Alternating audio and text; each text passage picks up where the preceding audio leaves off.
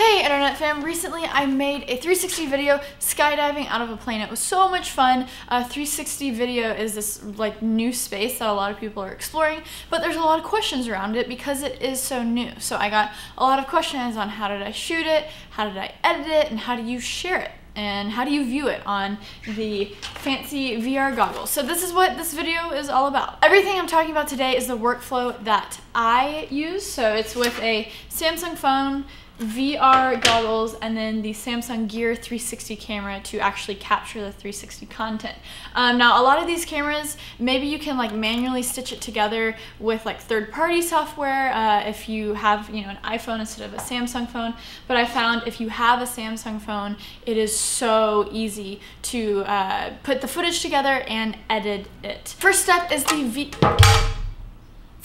is viewing the VR content. So these are the Samsung Gear VR. This is how you view those 360 movies in virtual reality. So of course, there's a lot of 360 content that you can view from the Milk VR library, but one of the first things that you want to probably do when you get these is view 360 YouTube videos. And so you have to download an app for that. You go into your goggles, go to the little store where you can search for things, download Samsung Internet. Once you have the Samsung Internet downloaded, that allows you to type in youtube.com and explore the library of 360 video there and view it on your VR headset. Second thing I'm talking about is actually capturing this footage. When you transfer your movie straight from your phone to the VR goggles, the quality is just insane. Capturing footage on this is as easy as just turning it on, pressing the menu button, going through the functions and landing on the video, and then clicking the record button. You want to make sure that you go into settings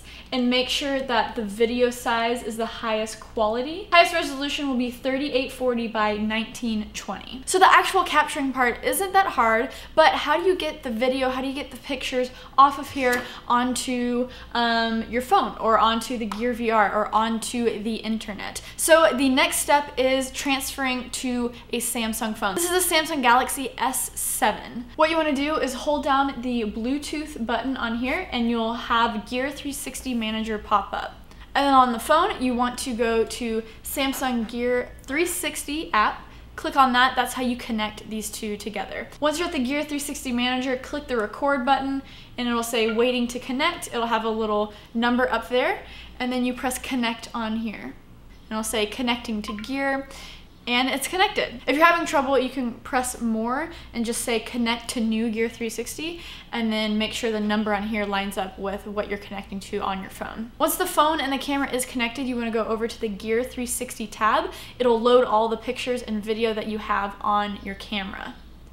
Once you can view that, you can tap a single file and press the save button, or you can hold down a clip and then check off multiple clips that you want to download and then press save in the upper right hand corner. Once you save those clips, the clips will now save onto the mobile device tab, and you can scroll through what you saved and view them on your phone or view them immediately on the Gear VR. But you probably don't want to stop there, so let's talk about how to get it on your computer and get to editing. I did all of my editing on a MacBook Pro laptop, and so what I did is you download the Android file transfer app. Everything that you need will be linked down in the description below. Once I download that app, I go into the appropriate folder and I just drag and drop from there into whatever folder I want to get editing in Premiere or Final Cut. All of the stitching, all the 360 magic happens when you transfer your footage onto your phone. So once you transfer the footage from your phone to the computer, you are good to go. But it's the phone that really does all of the 360 magic, and that's why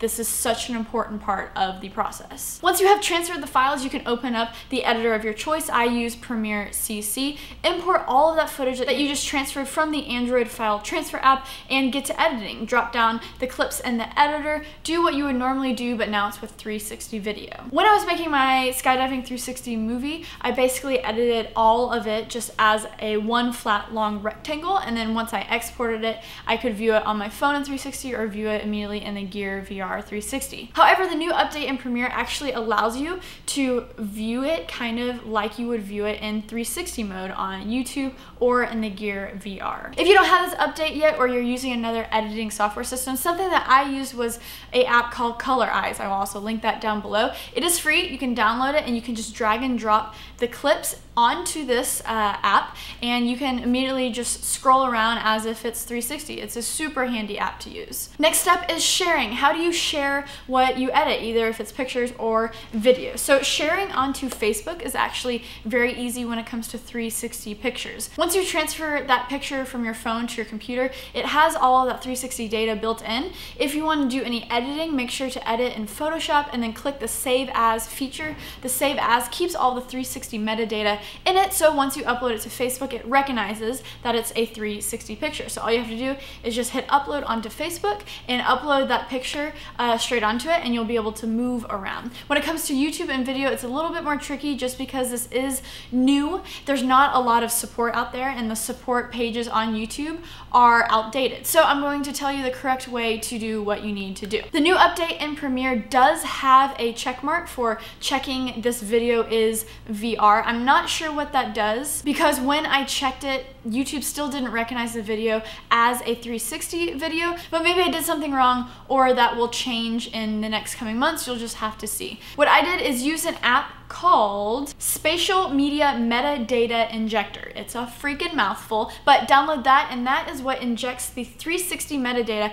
into your video, which allows YouTube to recognize that it's a 360 video. Here's where I got a little bit messed up. On the YouTube support pages, it says that you need to hit both of the check marks when opening and exporting your new video file, but whatever you do not check off those marks. You do not want to confuse YouTube. Just do not check off those marks. So all you have to do within this app is open your file that you exported just like a normal MP4 file from Premiere.